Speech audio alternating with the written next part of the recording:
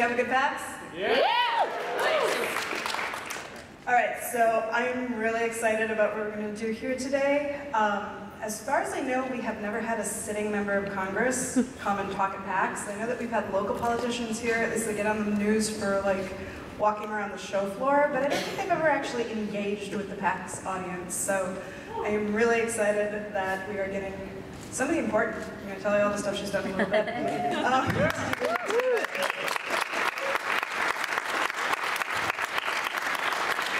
Okay, and while the enthusiasm is great, clap quick and stop, because we don't have a ton of time.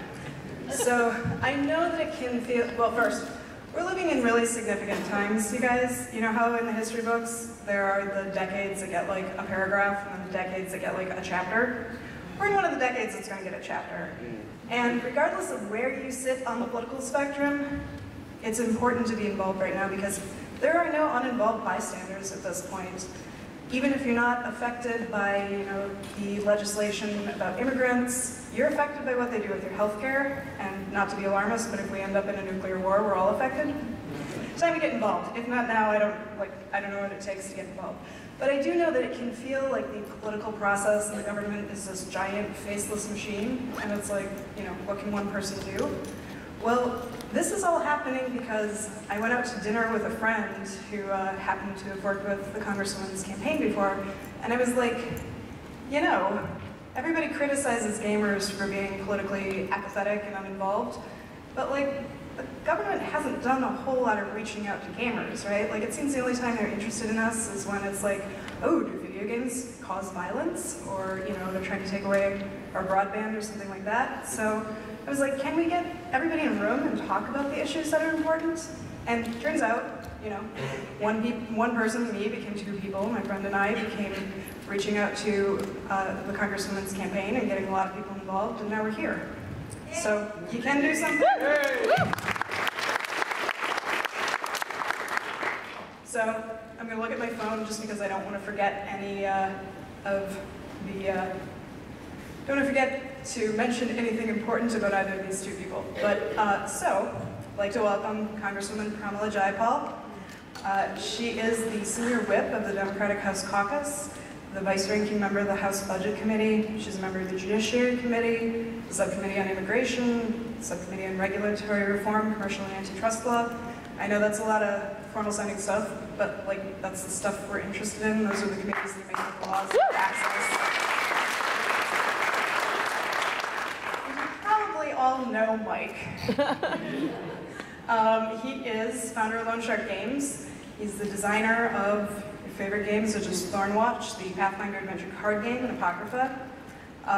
He's also politically involved. He's the one who started the Ghastly Trump Tinies. I don't know if you saw that satire.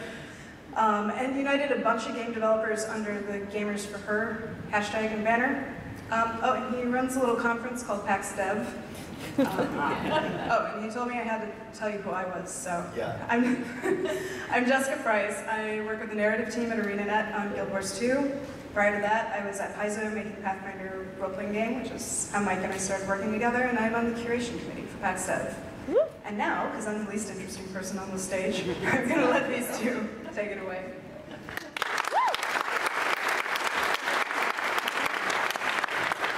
Thanks, Jessica.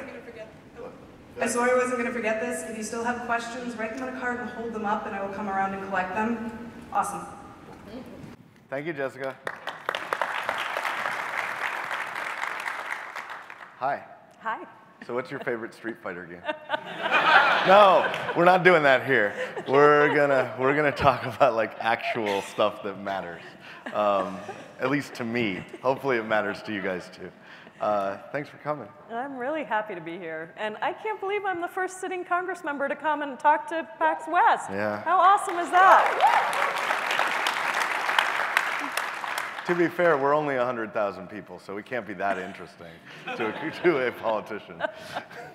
Well, I have a lot of questions for you, and so I'd like to ask them, if that's okay. Yeah, before you do, can I say why I'm here and why I thought this was so important? That was question one, actually. Okay, good. Well, there you go. So for those of you who don't know me, I am really proud to represent this district in the United States Congress.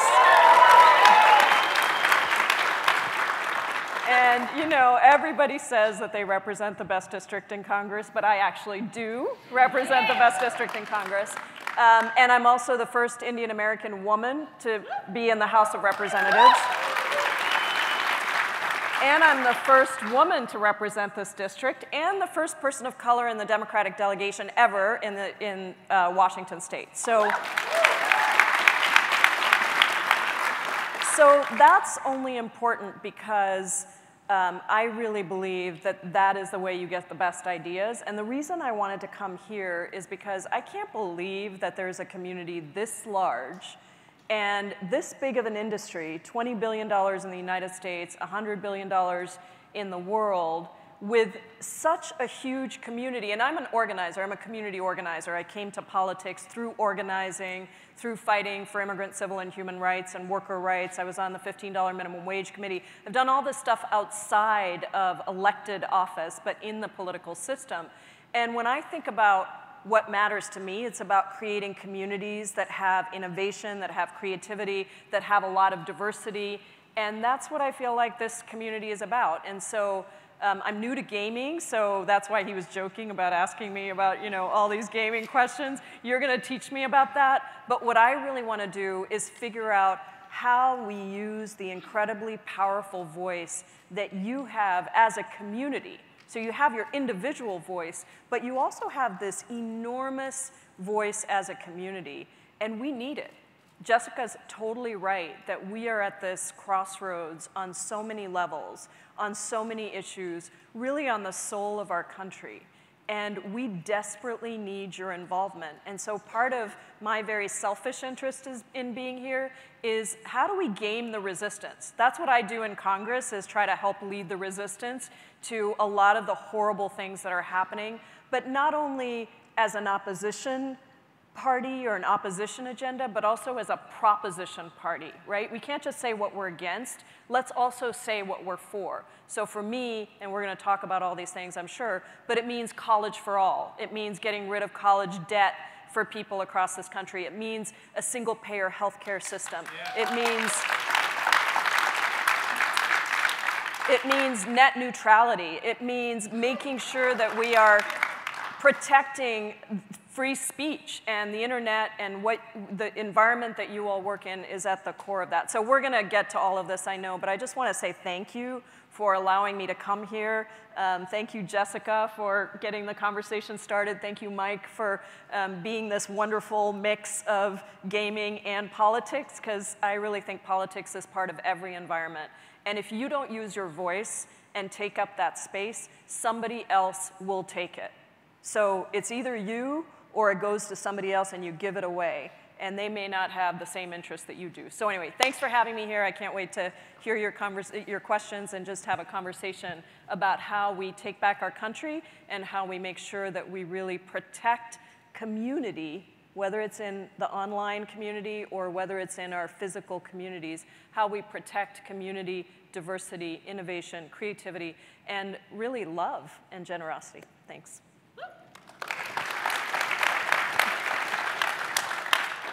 Well, I don't have anything else.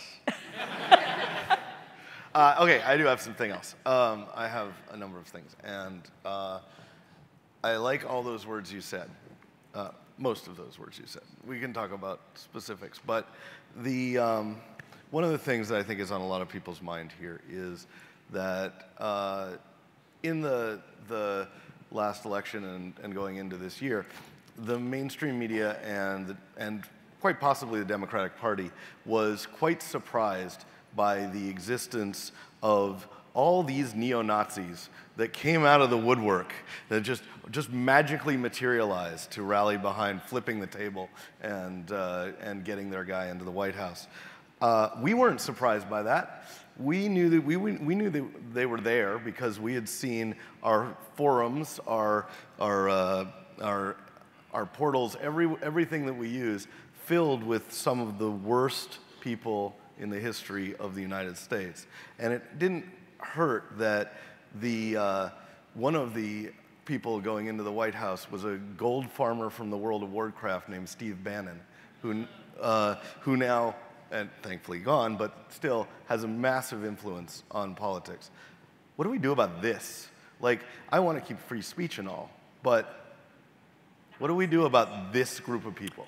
Well, I wasn't surprised either, because I told you I spent the last 20 years of my life fighting for immigrant civil and human rights. And so from right after 9/11, when I started what is now One America, the largest immigrant advocacy organization in the state, and we were fighting back against Islamophobia at the time, and that very quickly morphed into immigrant rights more broadly. And I get enormous hate mail directed at me, have for a long time, death threats, lynching threats, everything, just because I'm standing up for constitutional and civil rights and for humanity. I think what is so different now is there was at least a semblance of the highest officials of the land standing up and speaking out. Though I will say, right after 9/11, there were a lot of people who did not want to stand with me in front of a mosque, which has changed now thanks to the organizing work of probably a lot of people in this room and across the country and across our state. But now we have this presidentially sanctioned white supremacy and hate. That's what's happening now. And so it's not a question of whether we're surprised by it or not. It's a question of how we respond. So I introduced a resolution right after Charlottesville to get rid of Steve Bannon and all the white supremacists in the White House. Now we've gotten rid of 2 of them. We still have one more to go. One to go. And then, of course, we have the president himself. Yeah. And so then I introduced a censure resolution, along with my colleagues Bonnie Watson-Coleman and Jerry Nadler, to censure the president for his behavior and actions, and to actually come out publicly against white supremacy. And, it really bothers me that there are a lot of Republicans who have started to say on Twitter in 140 characters that they don't condone what he's doing. But the fact that not a single one has signed on to the resolution, which now has 117 co-sponsors, all Democrats, on it, I think is a huge problem, because we have got to, just like you have to have rules and norms within your online community, we have those within our physical community here. Legislation is a backstop to make sure that if those norms and rules aren't followed, that there's a consequence. And I really do believe that now you can't, in Europe, for example, they have a very different view of free speech in that if you do the Nazi salute or you say Heil Hitler or you any of those things, that is a crime. And we do have to think about in the United States how we make sure that there is real accountability for free speech for all. Because when you say free speech, but it's dominated by white supremacists who make threats or put nooses outside an African American museum, as just happened in Washington, D.C., who is it really free for? Is it free for everybody, or just for some who control the conversation? So it's a tricky issue. I don't know exactly where you draw the lines, but I do think that what we're seeing now is a need for us as individuals, as a community, and as elected officials, and as the President of the United States, to really come out very strongly against all of this, and then, of course, put legislative means in place to strengthen hate crimes laws, to strengthen regulation for the online community, which you have to help figure out what that really looks like. Sure. I mean, that's the problem with free speech. And that's certainly the one that we've hit head on. There are companies now in the gaming industry that right up front say, if you're going to do this stuff in our forums, you will be gone. And there are companies, importantly, that do not. Yes. That they specifically do not want to enter into this conversation because they think the community completes themselves. Do you think the community completes itself? I don't. I think that we really need a combination of the community, the people who are engaged in the community, the developers, if we're talking in this context, sure, but I mean everywhere. Context, any context, every level of society has to be a part of policing. And you do have policing in this sense, right? You do have to have some accountability. Now, sometimes it can come from the community.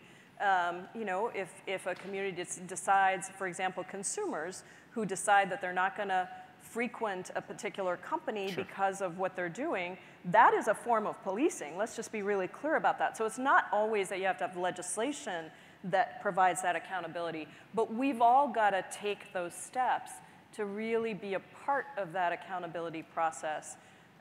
For years, people, would laugh at racist jokes in front of me, or they'd say, you're not like all those other, brown people, immigrants, whatever, fill in the word. And I would just have to call it out, right? Sure. You have to, because you can't just stand by when that's happening and then say, well, it's not really my job. It is our job every single minute to try to make the society what we want it to be. And there's different levels of that. Let's talk about your job. We would say that 2016, we had a pretty high water mark for women's rights, for gay rights, for voting rights, for abortion rights, all that. We don't seem to be at that high water mark anymore. Are we going to get back through congressional, through political action, to the environment that we had in the Obama administration that may well have caused some of the uprising against the gains that people made, or are we just going to settle back into where we were years ago? I'm an organizer, and you have to be an optimist to be an organizer. Sure. So I definitely don't think that we're settling back into anything. If anything, I think that this has showed us what's at stake. And the thing that gives me the most hope is that the resistance is alive and well, and that we are now seeing people engage in a way that they never did before. I mean, who would have thought that the word emoluments would be so popular, right? Absolutely. I mean, all of a sudden... Did you know what the text of the 25th Amendment was? All of a sudden, everybody's talking about surprised what is the mental state of the president, and how do we, right? So, I mean, that's an opportunity for us to say, okay, this is what democracy really is. And so I do think that this is a really, really difficult time. There's just no two ways about it. We are at a low point. Every day I look at something new that's happening and I'm not surprised. Yeah, right. Which is really scary. Yeah, that's the like you wake up, you look at the news and go, well, I guess that's gone. Right. And so then but the question really is, so how do we mount the same kind of defense that so many people have had to do for generations before us, and fighting for all those rights? How do we mount that same or more intense defense of what we hold so dear? And so I think that's a stage we're in.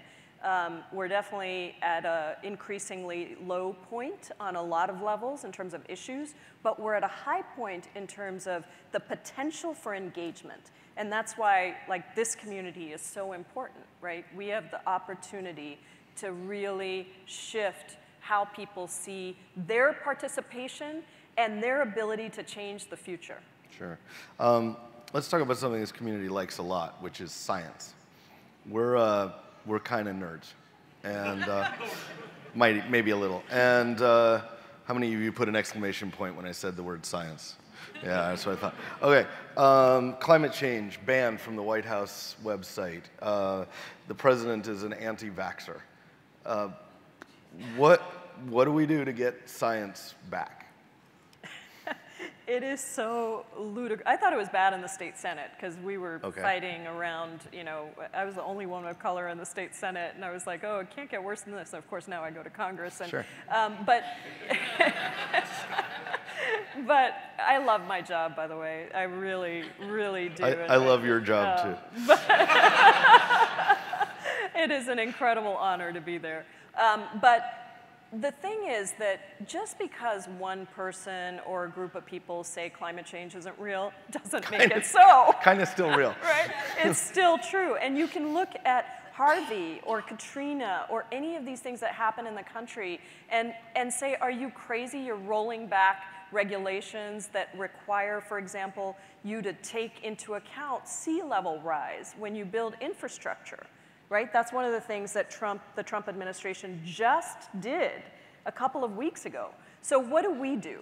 We organize again. So I've introduced, along with 3 colleagues in the House, the 100 by 50 bill, which is saying we're going to get to 100% renewable energy by 2050. We fight for all of science within government, which means fighting back all of the cuts that they're proposing to the CDC, to NASA, to NOAA, to all of these places that rely on science in order for us to craft good policy.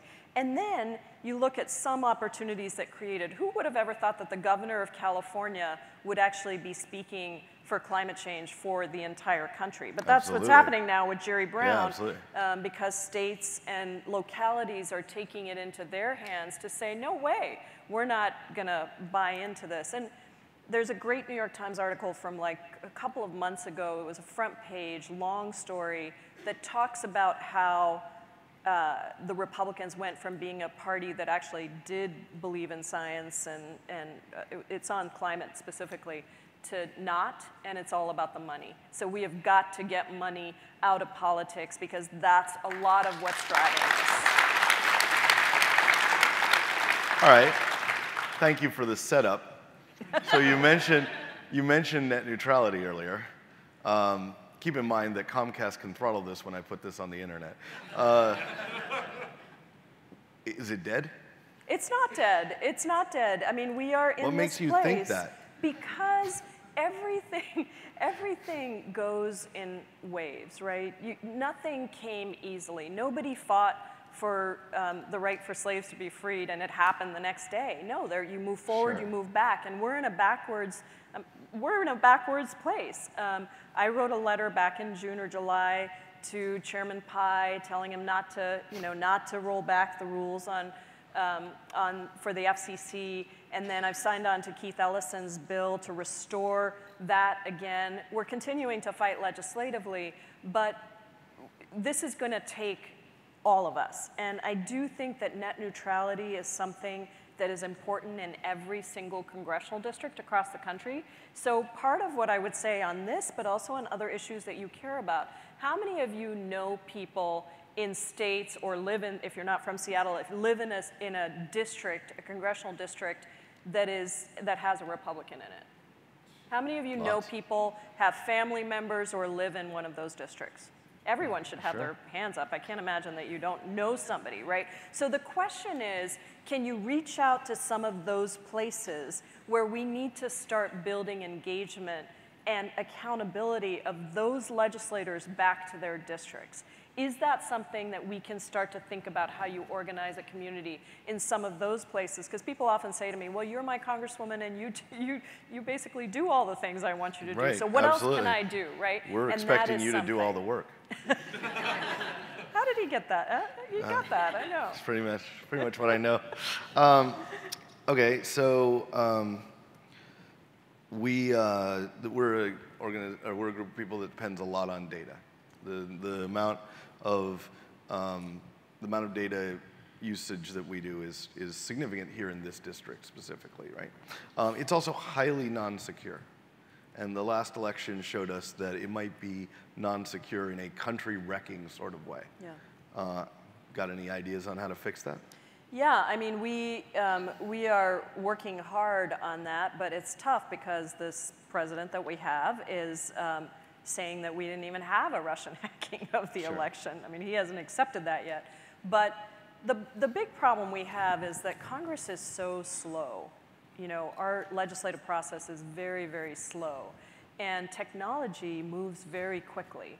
And so we're struggling with everything just to try to catch up, whether it's internet, privacy, security, all of these things. Nothing has really caught up yet. And so that's a huge issue. I sit on the Judiciary Committee, and so intellectual property is part of that committee. And we're debating even things like FISA warrants, and how do you, now everything is online, how do you actually prioritize privacy protection? And then how do you put in place security measures? It's going to require us, first of all, to spend a lot more money at the federal government in really making sure that we are building in those security protections into everything that the federal government does, and then also legislating how you share and trade data.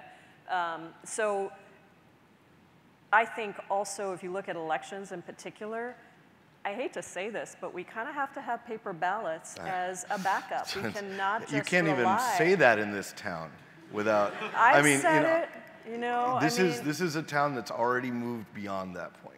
And it doesn't look like it wants to go back despite the dangers that we just saw. I think that's something I think it's going to now be a conversation again. Yeah. We're never going to get to a place where you only use paper ballots. Sure. That's not what we're talking about. But you have to have a backup system. And I think that there's a lot of recognition of that at the federal level as well.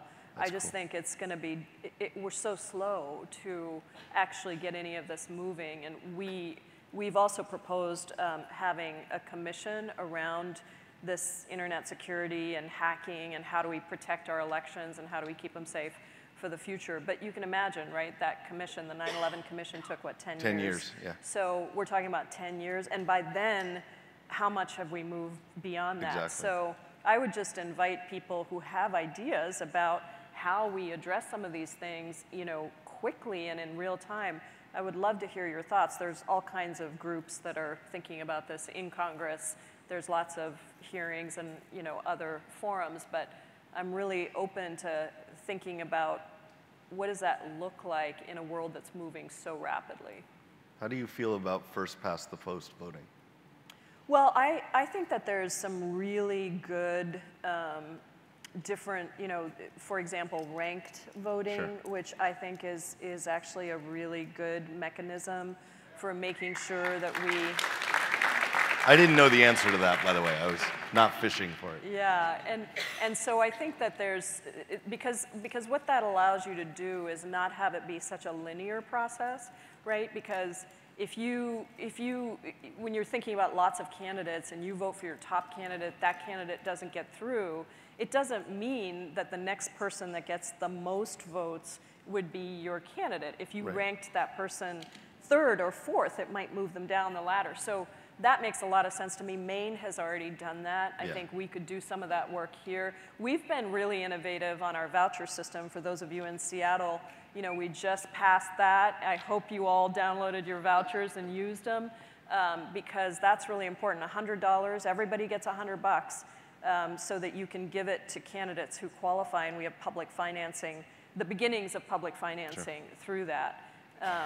So there's a lot of democratic reforms that D in the big word, democracy reforms, and I'm a vice chair of the Democracy Reform Task Force, and so we're working really hard, not only on overturning Citizens United, but putting in place public financing. And for me as a candidate, I didn't take any corporate PAC money.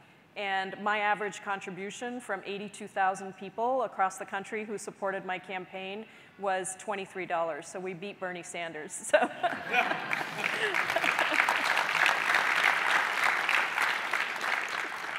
Well, you're not the only one to beat Bernie Sanders.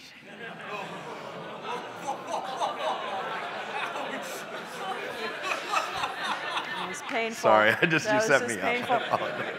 So, I'm sorry. I'm very sorry. That was so painful. As you all probably know, I was a big Bernie Sanders supporter, the first elected in the state to come out for Bernie, and Bernie supported me, one of the earliest candidates that he endorsed, and we've been working very closely together.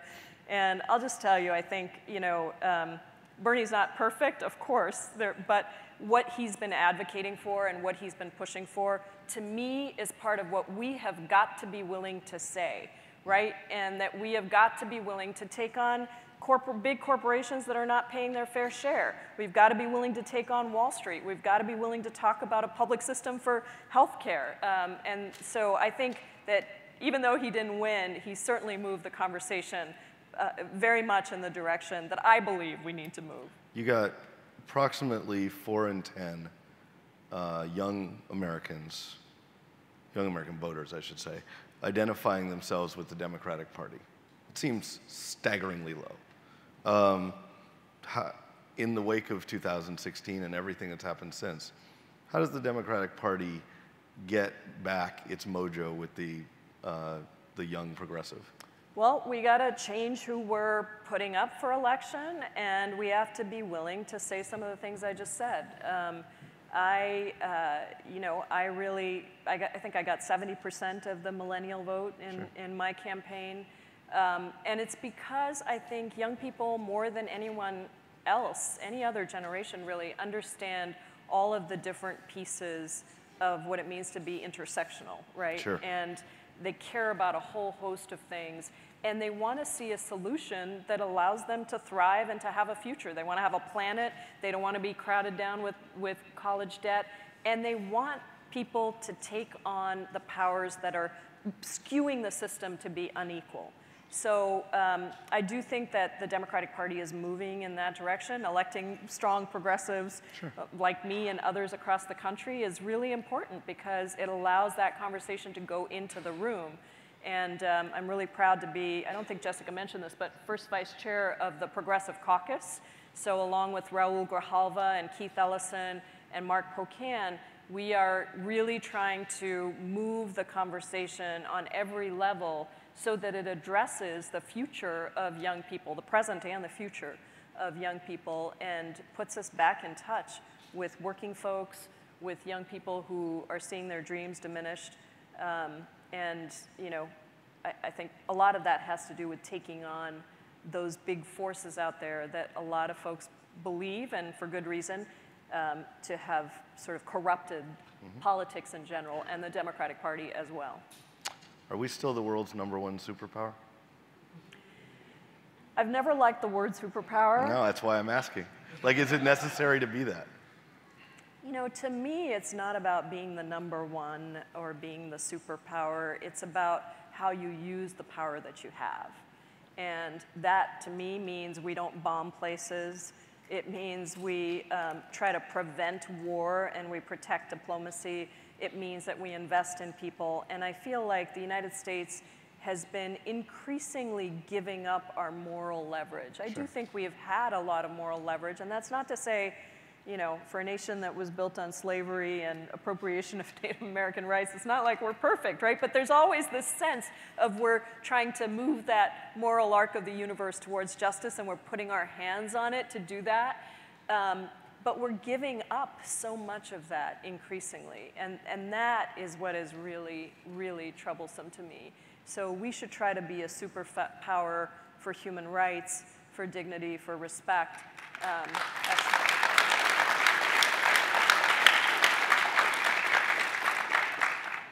I would bet, I don't know this, I would bet that this is the #1 energy usage city in America. I would bet that we find a way to use every bit of energy that we get and throttle the rest down to California through Path 66 as quickly as we can for whatever they'll give us for it, right? I heard you say this what was it, 50? 100 by 50. 100 by 50, great. Now, what do we do now?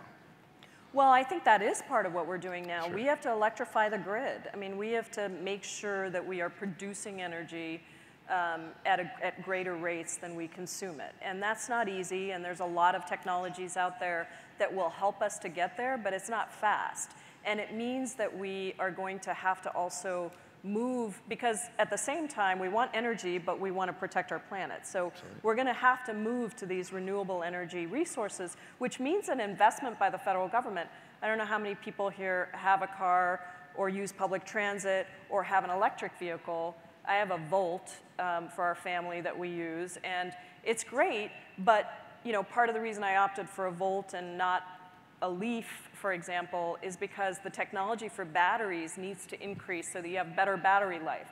And we need to have an infrastructure in place so that you could drive an electric car, and if you run out, that you actually can plug your car in. So there's so much that we need to do around solar, around wind energy, but also around making sure that we're transitioning in a way that protects jobs for workers at the same time. So it's not an easy question. We need to make sure that we are also monitoring our use of energy, you know, our energy consumption. So it's a multi-layered question, and I think that Seattle, I was just in a building, it's actually, interestingly, maybe ironically, the new Weyerhaeuser corporate building in Pioneer Square. And interestingly, they created that building so they're bringing more energy back onto the grid. So they're selling or giving away, I'm not sure which, energy onto the grid. And I just thought that was anyway, I won't get into it. But you know, I think we need to start thinking about how we really invest in that.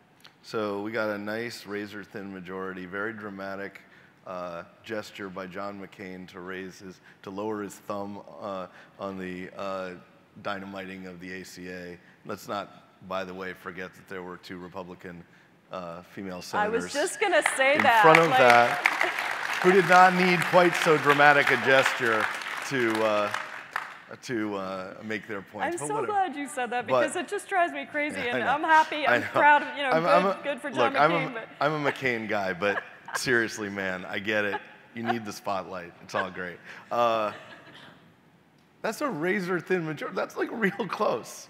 So 5 years from now, not what you hope will happen, what's our government-sponsored healthcare look like? Look, I think we are closer than we've ever been to actually getting to government-sponsored healthcare, a public single-payer system. But it's not going to happen in 5 years. Okay, I wish I could tell you 5 years. But I do think in 10 years, it's absolutely a possibility. We have on 676, HR 676, John Conyers' bill, Medicare for All bill, one of the first bills I signed on to when I got to Congress, by the way. Bernie Sanders is introducing a Medicare for All bill either next week or the week after. And we're going to have more, we already have more sponsors on Conyers' bill than we've had in a long time. It's like 117 or something like that. There are now ways, we have to protect the Affordable Care Act. Not having the Affordable Care Act would have taken us back multiple steps towards a single payer system. And it has done a lot of good, but the reason it didn't do all the good is because it's still got corporations, insurance companies administering all of that. And so we do need these fixes. And so we are working right now on essentially a bill that would allow states to have a single payer system in the state, but still get the federal dollars to contribute to that state system. That's one way that we start to move in a direction that gets us there, because states like California, Washington, Oregon, there are real possibilities for our states to move in that direction, but without the federal dollars to support that effort, it's not going to be possible. So we're working on that. There are also things that we can do to start to move towards that in different ways, like the cost of pharmaceutical drugs. Why are we not negotiating the cost of pharmaceutical drugs in the same way that we do for the VA, as an example? In some ways, that was, if there ever was one, the bright hope of the Trump presidency, right? Is that there was potentially somebody who was willing to go to the table with the, yeah, it just, I know. But there were promises made, obviously, that were not followed through on. But clearly the country responded well to the promises, right? The concept of going after drug companies, going after insurance companies, going after, and even, I hate to say this, potentially even going after unions, right? All the things that stand in the way of us getting affordable everything, right? And so, can we get back to that? Can we? Well, the saddest thing, I think, is that people actually believed that that's what he was going to do. Absolutely. And he is betraying people across the country who voted for him because they desperately needed something, right? They felt, and their economic situations were in such a state that they really felt, and I think they have been ignored and forgotten because of these big corporations. But can you capitalize on it? He's nowhere near that. And I just want to, I think we can capitalize on that. I would never put unions in the same category. I'm talking about, I agree. I'm not trying to say, hear me out. I'm merely saying that the populist tide against barriers, right, was strong, right? Wherever it went, wherever whether it's regulations that people don't like, it was clearly break these walls down. Well, right? Totally. I mean, I think that is the populist. That is the populist tide. And one of the sad things on Labor Day, you know, we were just at a bunch of Labor Day picnics and events and a worker rights organized, is that a lot of union members voted for Trump. I mean, my union friends know that. And there's a combination of things that go into that. But the reality is that you had a Democratic Party, and I miss President Obama so much. I really, really, really do. He's not dead. But, in the White House. But for him to push the Trans-Pacific Partnership as his legacy accomplishment was disastrous for all of us. And so I think that, you know, we had Hillary Clinton, who was stuck between a president who was pushing for TPP and her husband who pushed for NAFTA, without recognizing that nobody's against free trade. We're against unfair free trade that benefits corporations over the environment and workers. That's what we're talking about. And we're a global society. I'm an immigrant who came to this country at 16 years old by myself with nothing in my pocket. So if anybody understands what a global society we are, my parents are in India. I don't even live in the same continent as them. And so we understand that, you know, you can't stop trade any more than you can stop migration. It's not desirable. But what we do need to do is figure out how it's not a race to the bottom, which is what it's been. And so I think that populism is really about making sure that regular folks get to have a job, a home, food on the table, send their kids to college, retire with some security. And that is really, really important. And part of the reason for the decay in that has been, in my opinion, just because it's Labor Day, I got to say this, has been because of the decline in unionized labor. I mean, we don't have a powerful representation of collective democracy in the workplace anymore. We rely on a good CEO or a bad CEO. Right, you know, absolutely. we say to a CEO like, okay, well, if you pay good wages, then okay, we don't need a labor union. No, a labor union isn't just about when you have a bad working condition. It's about democracy in the workplace. It's about people having a voice, which is so important in your community. And we need to remind people that maybe the old labor union is not really what we, you know, it's not the same anymore, but we need forms of organized labor and democratic collective bargaining. And we need young people to understand how the gains that we got, the fact that we have one of the highest minimum wages in the country tied to the rate of inflation, is because of labor unions in this state who fought for that. So go Labor Day.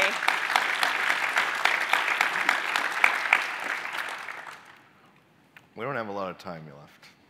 Oops, did I go on for too long on that? I figured it was Labor Day, I got to say that. No, it's okay. You're a politician, it's fine. He's just getting me back. He's just getting me back. It's fine. I'll just go back to my Street Fighter. It's okay. All right, I'm going to ask you one more question. Yeah. You can decide whether or not you want to answer it or answer whatever other question you'd like to answer instead of this one. 43% of America supports impeaching the sitting president. First off, I don't know that that's ever happened at least since Watergate, but 43% seems like a lot. One, do you? And two, does your party? Well, I want to answer that question. I have been pushing from the beginning for accountability for a president who has violated the Constitution from day one. Yep. That's what he's done. He's violated the Constitution with Trump Tower, with his financial interests, with his refusing to release his tax returns.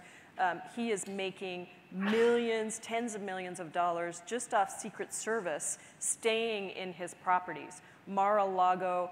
And I've introduced 2 resolutions of inquiry, which are the only tool that the minority has. I'm going to talk about that in just a second.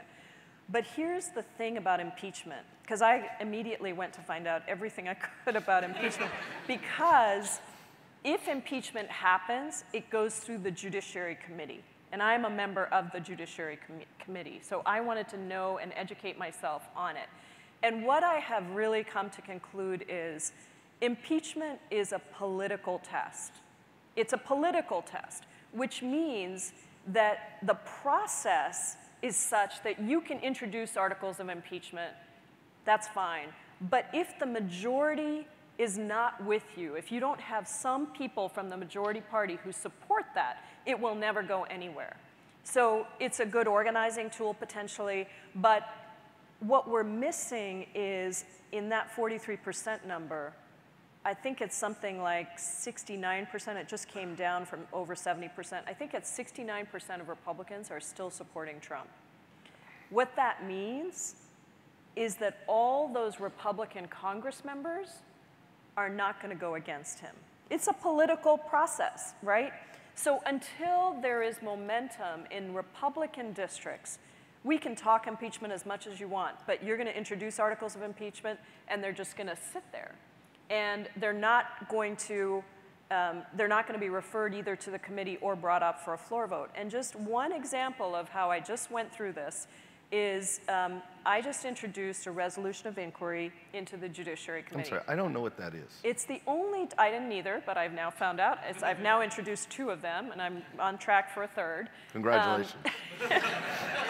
And it's the only tool that the minority party has to force at least a hearing on a critical issue. Okay. So you introduce a resolution of inquiry, and it's around a very narrow topic. So mine was around the hacking of the election. And Donald Trump's, my first one was actually, I supported Jerry Nadler's resolution, which was around conflicts of interest. The second one was around this. And if the majority party doesn't take up the resolution on the floor within 14 days, or sorry, in the committee within 14 days, it goes to the floor for a vote. Interesting. Now, it would still get voted down. But at least it's on the record. Because they don't want to give it a forum on the floor, they generally take it up in committee. So I introduced it, got taken up in committee, and the Republicans outsourced to a conservative kind of white supremacist set of sites a counter resolution where they stripped all of my language, and Republicans then introduced language to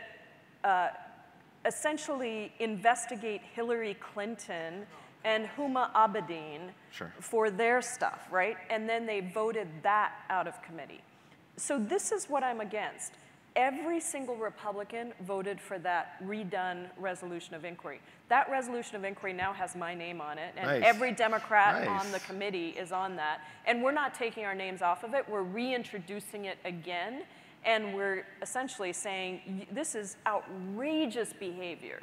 So that's what we're up against. So if you want to see impeachment and to see this president held accountable for what he's doing, then we're going to have to continue to build the case so that Republicans start to realize that this man is bad for the Republican Party, he's bad for their individual interests, and he's absolutely destroying our country. And then we'll be able to move out of this presidency.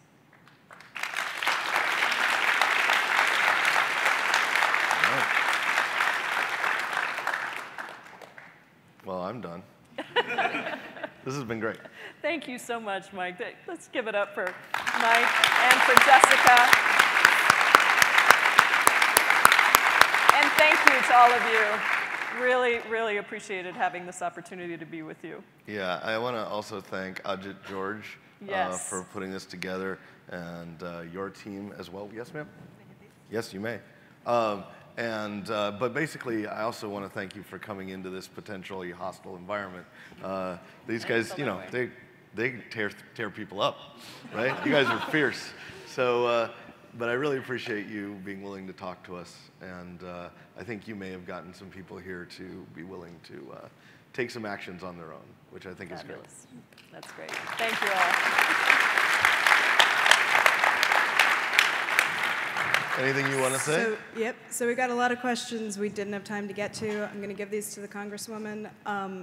She's on Twitter. Her Twitter handle is up there. you should, I mean, I think this is a sign people really do want to engage. That's fabulous. So, you know, Yeah. I don't know if there's ever going to be another forum in which you can answer them directly to this audience. Maybe we could do a Reddit forum or something. And Yeah, do it. AMA this. please, Ansel, we'll work on that. Ansel will work on that. We'll get it out to you all. Wonderful. Thank you all for coming. Thanks. I hope you have a good rest of PAX. Happy Labor Day. Thank you again, Congresswoman. Thank you again, Mike.